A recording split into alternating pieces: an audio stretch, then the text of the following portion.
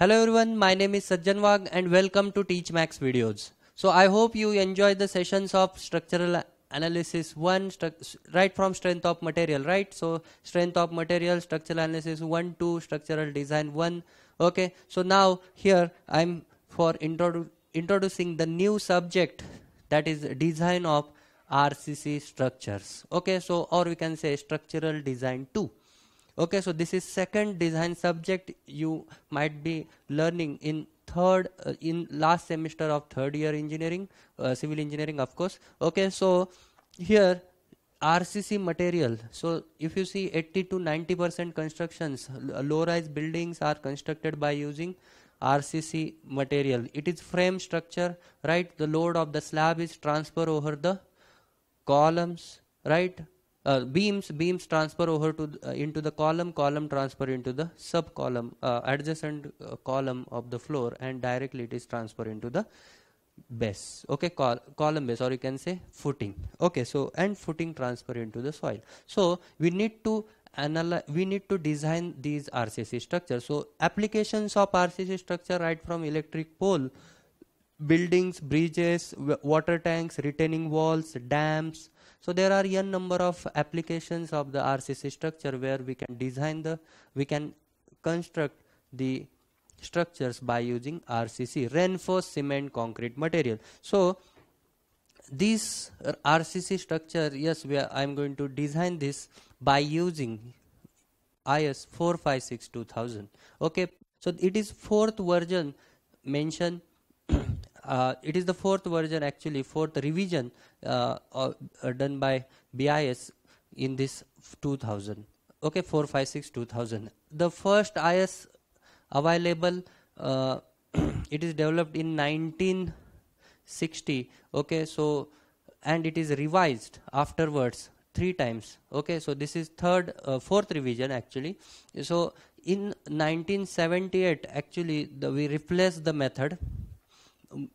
Previously we used working stress method for RCC. From 1978 we are using IS 456 to 1978 we using limit state method of design. Okay, so limit state method of design, since from 1978 it is used. Okay, it having advantages over other method. Okay, working stress method, limit ultimate load method. So that's why we use this method. Okay, and it gives a economical design. Okay, so using this IS we can go with the design. Also some relevant Indian standards we are going to use here, that is IS 875 1984 part 1 part 2, 1987 actually, part 1 part 2, and part 3 is revised now.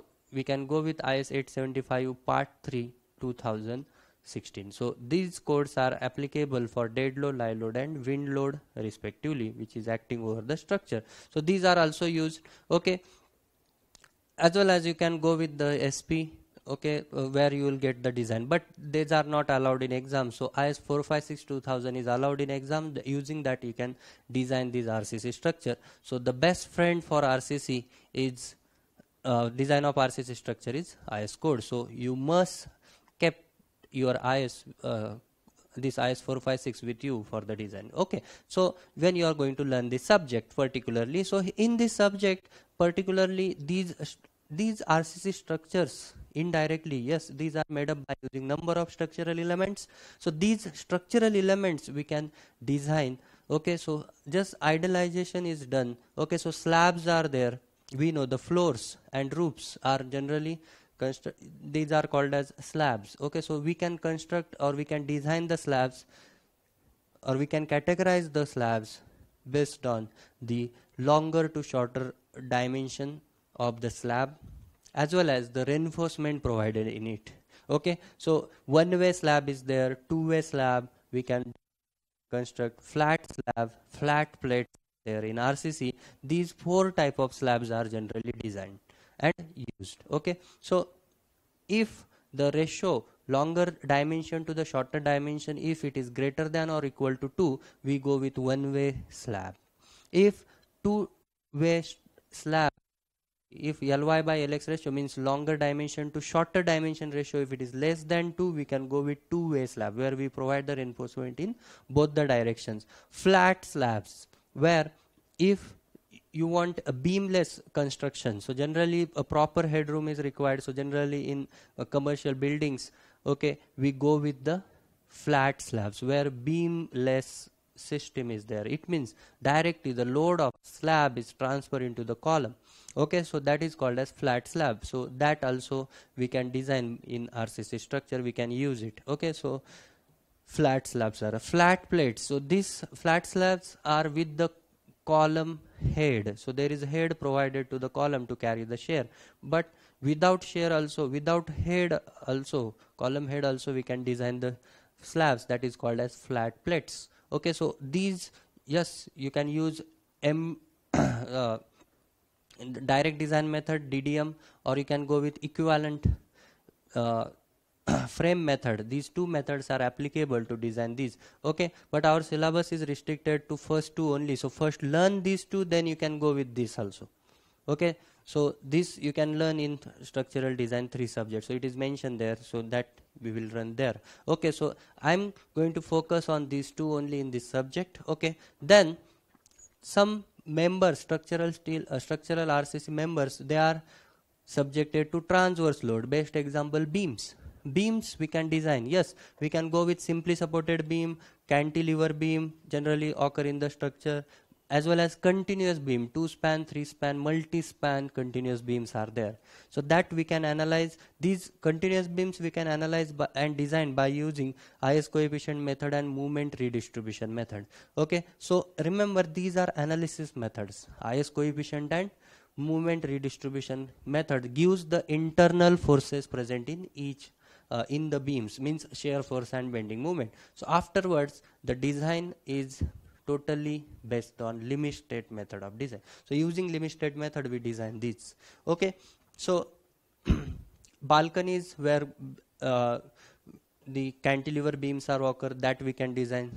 Okay, simple corridor is there, then beams, simply supported beams are there, so that we can design. So all these we can design. So it is subjected to dead load, live load and floor finish load. So using the combination by multiplying partial safety factor and all, so we can design this. Okay, also the columns maybe it is axially loaded, maybe it is uniaxially loaded, maybe it is biaxially loaded. So these we can design. These are occur in the RCC structure, so that we can design here.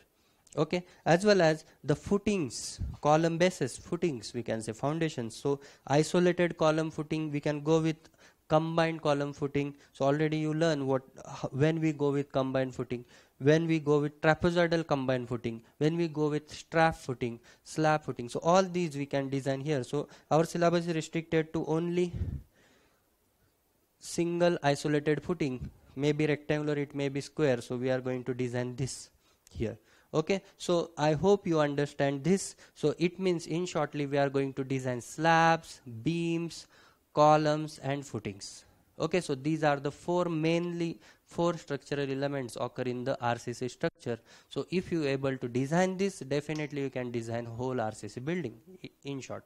Okay, so I hope you understand this. Okay, so in this subject, yes, here you can watch my videos. It is available on Google Play Store. Just go through our app Teach Max videos. Okay, you will get app from Google Play Store. Install it, download it. So might be you are using for right from structural strength of material from first year. Okay, so this is available now. You can go through it. Okay, also here you will get the 30 to 40 lectures, videos, okay, where I have covered these all design, okay, all structural elements design. Definitely if you go through these, you will score in this subject. Okay, I'm damn sure you will not only pass in this subject, you will score in this subject. If you watch out of 40, 10 to 15 videos, then also it is sufficient to clear the subject. Okay, so I hope you understand this. Okay, so see you there. Take care. Bye.